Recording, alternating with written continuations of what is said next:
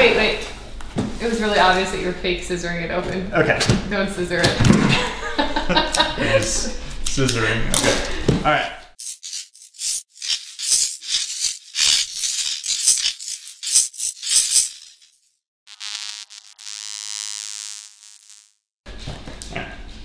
People on the internet like watching unboxing videos, right? Don't they? Oh, I thought you were talking to the camera.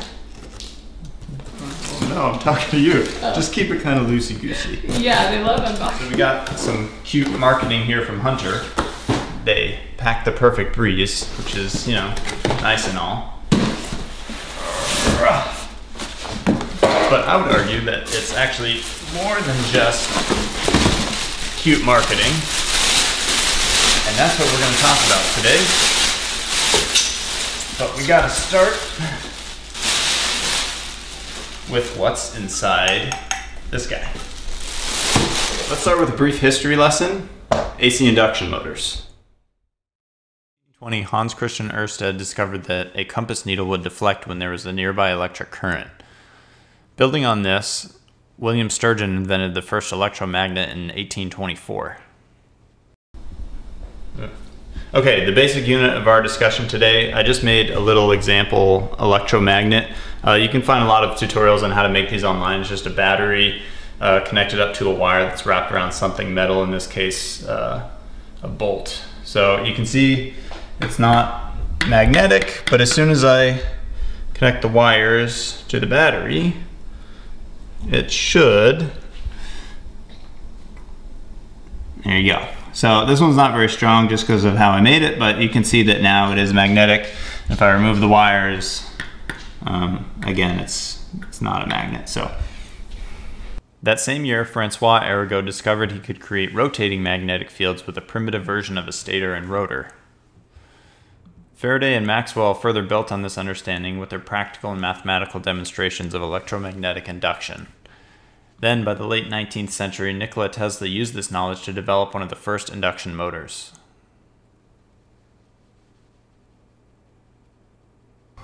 So you can see we got like almost a tenth of a microamp, which is just not enough to drive that LED. So, but we do see that it is actually generating a current by running it that way. So you can put a current in to make it spin, or it works in reverse where you spin it really fast mechanically and then you can get a current out. We already looked at how a single coil with current running through it turns into an electromagnet. So what you have in your fan is just a series of them, and when the AC current flows through them, you'll have alternating north and south poles. They're going to move around the edge, and then the result is a rotating magnetic field which drives the fan blades around.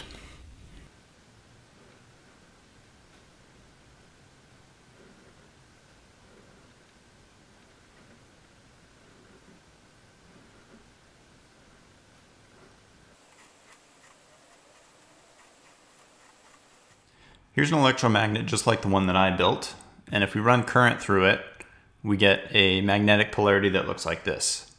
And then if we swap the direction that the current is flowing, the polarity will switch.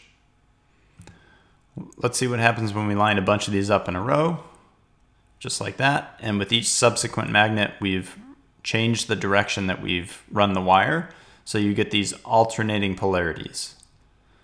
Now, of course, as we change the direction that current is flowing, like what would happen in an AC circuit, these all flip, just like that.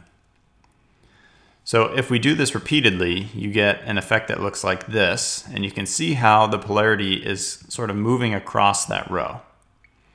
And then if we arrange it in a circle, we get the same kind of effect. You can see how the north and south are rotating just like this. And with that rotating magnetic field, you just hook up some blades to it, and voila, you have a fan rotating. All right, this time let's do the opposite. Instead of using current to create mechanical motion, let's input a mechanical force to rotate this blade, which of course now is going to cause a rotating magnetic field. And in that rotating magnetic field, we'll put a wire. When you introduce a wire into a rotating magnetic field, you induce a current, and that current is usable by other appliances that would use electric power. This is how wind turbines work.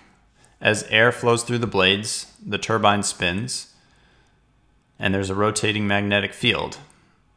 A wire is located in that rotating magnetic field, which induces a current, and that current flows to the grid. This is the general model for electricity generation. You need some type of input force that drives a rotor and turns your electric generator. It could be the wind turbine example. It could be a hydroelectric plant. You could use steam turbines, and there's a bunch of different ways to make steam. You can use nuclear power, coal, natural gas, solar thermal, anything that can heat up water to make steam.